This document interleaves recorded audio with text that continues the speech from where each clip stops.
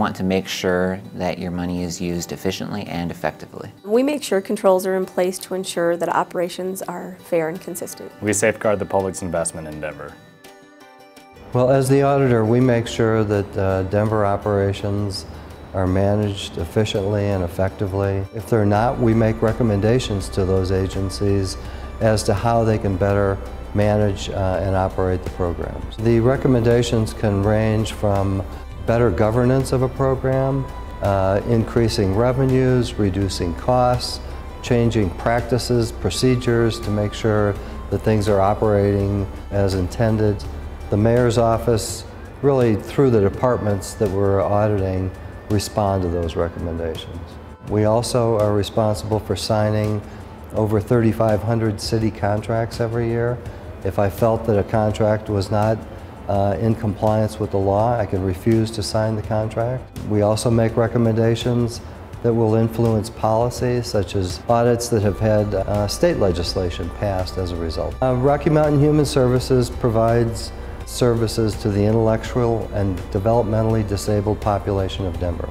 We conducted an audit. We found that the services were not necessarily being provided, and we found that there was some inappropriate use of the dollars, Denver tax dollars. It was surprising because you don't expect to find the level of misspending that we found. That audit was important because it improved the oversight of Rocky Mountain Human Services spending of taxpayer funds in their duties to provide services and case management for individuals with intellectual and developmental disabilities. Taxpayer funding wasn't being spent on services for those individuals, and with the shortage of both federal and state funding, it's important to make sure that all of those dollars that are set aside for that purpose are spent on that purpose. It gave rise to the need for the council to really look at the contract. That resulted in changes to the code governing that contract as we move into 2018. Well, we work with the council on the results of the audit to make sure that there was better oversight at the Department of Human Services. The council actually funded an additional position, that is designed to do oversight, and it made sure that there were specific services that would be auditable in the future.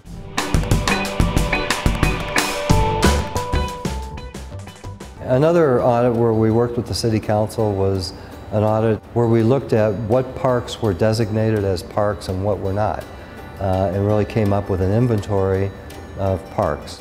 As a result of that audit, the Council went about an effort to really designate many more parks as parks.